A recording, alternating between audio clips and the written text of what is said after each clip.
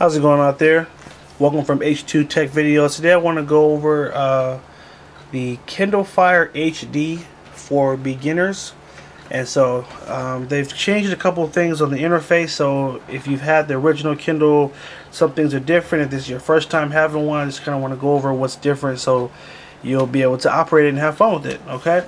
So the first thing first here is on the original Kindle Fire, there was a little wheel here, and that was your quick settings. And so if you want to like connect to Wi-Fi, change the volume, go to your menu, it was all up there. Well, that option is now gone, and so the way you do that is you take your finger and you see where the clock is. You actually put your finger right above the clock and just drag down, and now you have this option.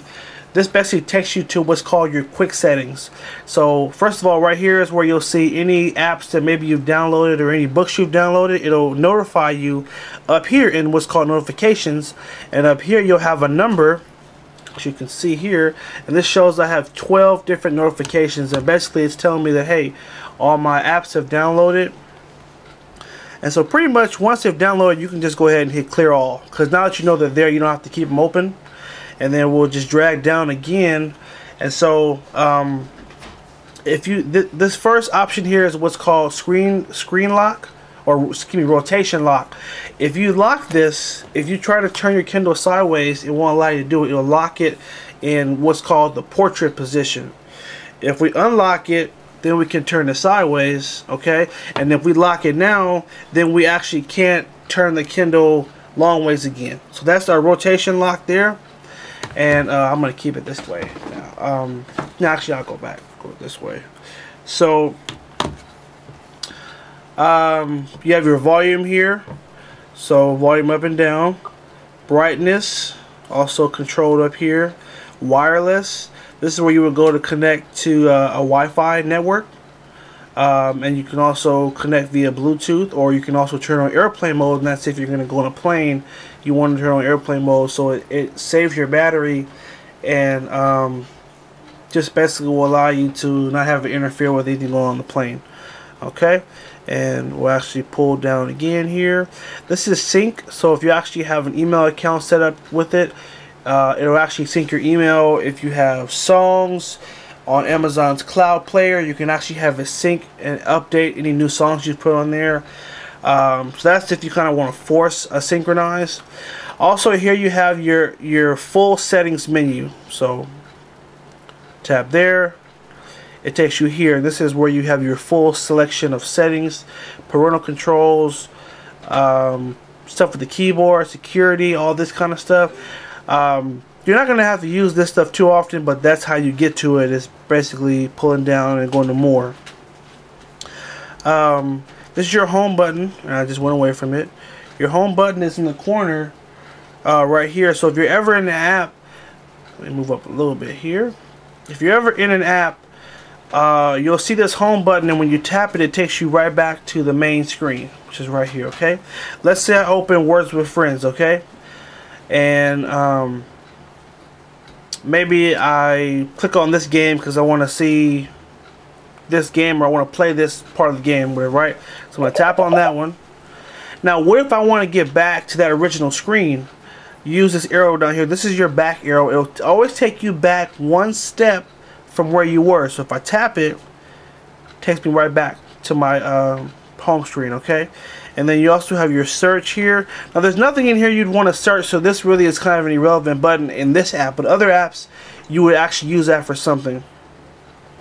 Down here we have what's called our favorites, and when you tap here you can see anything that you have saved in your favorites section. So if I tap favorites, this is actually our web browser. We can tap on this and it'll take us right to the internet. It's a little slow though, so you have to kind of wait for it, and it loads, it'll jump you right to the internet, just like that. Okay, and then we go back to home. But actually, let me hold off on that first. This is actually, I'm on Facebook right now. So certain apps you're in, and certain things you'll see this at the bottom. This is actually your menu button. When you tap the menu button, it gives you different menu options that you have within that app. So right now we're in the web browser. So when we tap menu, it gives you certain options you have in that web browser or online. Okay, so if you don't see a menu button, it means that there is no menu options. Simple as that. And I can also tap my star here and see my favorites again. Okay. Now we want to press the home button to go back to our home page. Right here. Up here we have these used to be called libraries, and I think they've changed it now because they've added more to it. But basically, we have a little game center here. If you want to shop in terms of downloading things from Amazon, you click here. We have our books. If you have books that you've downloaded from the Kindle application or you've bought on Amazon.com, like digital books, ebooks, they'll be in this section. Music, and this is only music that you've downloaded from Amazon's cloud player. You'll be able to listen here, or you'll be able to buy and download music from here. Here we have our videos. Let's go ahead and tap on that one because that's a little more elaborate. This is actually Amazon's video streaming service. They have what's called Amazon Prime. If you're a Prime member, you can actually watch a bunch of movies for free. Prime, you pay a one-time fee for the whole year unless you watch a lot of movies. It's very similar to Netflix, but some of the movies are newer and some of the TV shows are newer. So that's just kind of what that is. Now, you can also go to your video library. And what your video library is, you want to go to device. These are different movies that you can actually buy and download from Amazon's video store. So actually we'll go to store right here, and it will actually show you different things you can buy. So you can't usually buy Prime Instant videos. You want to go down to movies or TV shows, and then these are things you can actually buy and you can actually download onto your Kindle. So we'll do a separate video on how to do that, but just to kind of give you the basics right there. Let's go back home now. We have our newsstand, and that's where you're going to get magazines. You're going to have the newspaper. You can actually subscribe to like LA Times, USA Today, and you can have them basically every morning. They will download the newest version of the newspaper onto your Kindle. So that's a great plus right there.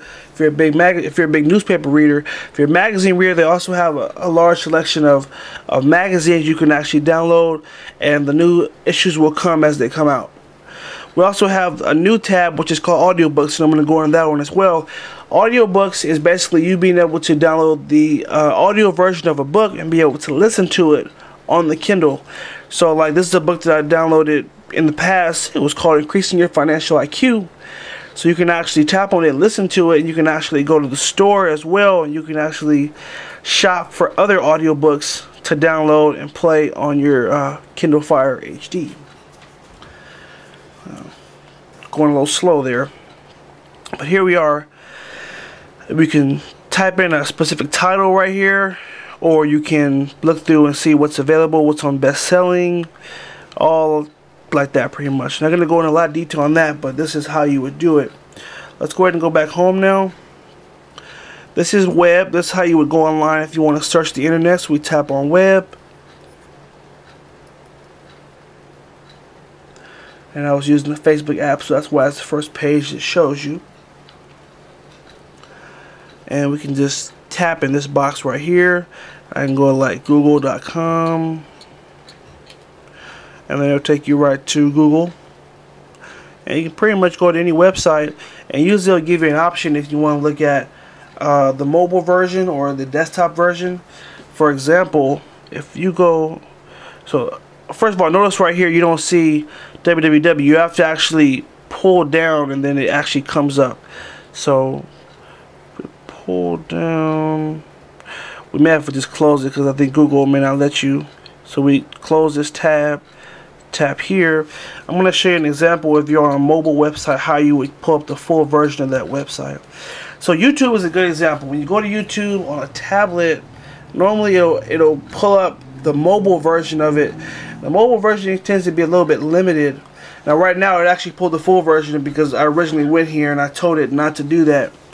So, but if you go down to the bottom,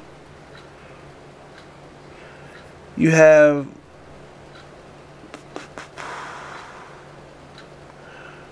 mobile version right here. Now when you first use it, it may take you right to the mobile version. I kind of want to just show you the difference here. So let's tap on mobile version, and what it's going to do, it should reload the website, but now it's going to show you the mobile version. So this is how the still not coming up. Alright, well, tell you what, we're not going to focus on that too much right now, but most websites you go to, you'll actually see at the bottom, it'll say mobile version or desktop version. If you want to see the website the way you would see it on a computer, you want to tap desktop version. Okay, let's go back home. And then let's keep going. We have photos, documents. So the thing about photos is you have to plug it into your computer, and you have to actually transfer photos to it. So I'm going to do a separate video on how to transfer your pictures to it, but right now there's no photos that actually come with it. We also have our documents, and what it does is your Kindle will actually set up an email address for you. So this one actually set up call to the word _13@kindle.com, so you can actually email a document to yourself, and it will actually come up on the Kindle, but you have to email it to this email address. So pretty cool, pretty simple. You can have your docs with you wherever you go. And then lastly we have what's called offers, and these are different advertisements that are actually built into the Kindle. But if you see an offer that you like, you can go to that tab that says offers, and then you can actually get more information on it. So I can like tap on like this movie, The Words, and then I can get more information on that movie. Okay, and I'm going to do a different video that's going to actually show you how to take the advertisements out, given you don't want that to be on your Kindle Fire HD. So we don't need to look at this, but that's just kind of how you access that. We have our search option up here. If you want to like search for a specific book that you have in here, or maybe like a movie or something, you can actually type it in here and it'll actually bring it up. Or you can search the store or the web. So it's kind of a little shortcut to search things quicker. For example, I have an app on here called Spotify, and so right here it actually brings up the app, and I can tap it and it'll open the app right from there. So this is pretty cool. It's a little shortcut on how to find things a little bit faster on your Kindle Fire HD. So definitely I say take advantage of that. And let's go back home again. And that's about it. Now, you probably have another big question that I haven't answered yet. I'm going to answer it right now. You're saying, well, how do I get to the camera? I want to take pictures. Well, unfortunately, there's no camera app that comes on the Kindle Fire HD. You cannot take pictures from the Kindle Fire. You can only use that camera for video chat via Skype. So, kind of a letdown. I don't really like that. That was a decision that Amazon made when it came to putting a camera. Why put a camera on there if you can't access it? It doesn't make a lot of sense. And I think maybe it was because the resolution is kind of low on the Kindle, so maybe they didn't want people to just take pictures and then criticize the camera. But anyway, you can't access pictures. You can't take pictures with it. You can only use it for a video chat type of thing. So that's about it. This is Kindle Fire for beginners. Kindle Fire HD for beginners. One last thing I didn't show you was how do you get something in your favorite section, like right here. What you're going to do is it has to be in your carousel first, and the way to get it in your carousel is you have to actually just open up that application or that website. Or for example, if I want to put, let me see, is email down there? Email is not down there. Okay, so let's say I want to put Twitter, the Twitter app, in my favorites. When it's on the carousel, you want to hold down on it, and then this option comes up, and you want to tap add to favorites. So if we tap add to favorites, now we go to the star, and there it is. Twitter is right here. If you wanted to do a website, really simple, you want to go to the web first, and it's going to open up the internet. So what you want to do is you want to go to that website first. So for example, right now we're already on YouTube, so this is perfect. Real simple. In fact, I'll go to a different site just to want to make sure I make the point properly. I'm going to go to this website here, my website, H2TechVideos. Let's say I wanted to bookmark my website and have it in my favorites. Now that I'm on the website, what you're going to do is simply go home. Okay, and now that the carousel always shows the last thing that you looked at. So this is the last website I looked at, so I'm going to hold down now, and tap add to favorites. If I come down the star, now I have my website bookmarked as a favorite. So I have Facebook in favorites, and I have my website. So I can tap here and it will launch me right to Facebook.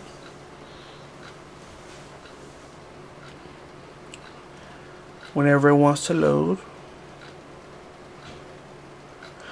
Okay, and now watch this. I can go to the star, and I can go here, and it will launch my website. So it's just a cool little option on how to save things in your favorites. And last thing here at the bottom here, again, is for beginners. So this is our micro HDMI port if you want to plug up your Kindle to your TV and see it on your TV. You have your micro USB for charging. You have up here is a microphone. On the right side we have, this is our sleep button. So if you tap it once to put it to sleep, tap it again, it turns it on. If you hold down on it, that's how you would turn the Kindle off. You see, now it asks you if you want to shut it down. We don't want to shut down, so we're going to press cancel. And you have your volume controls right here. But let's see. Yeah, these two are volume control. There you go. So volume up and down. That's new. The original Kindle didn't have that. And nothing on the left side. So this video has been a very long video, but hopefully helpful. So if you did find it helpful, go ahead and click the like button when the video is over. Subscribe to H2TechVideos and keep watching. And hopefully you now know how to use your new Kindle Fire HD a little bit better. Alright, have a good one.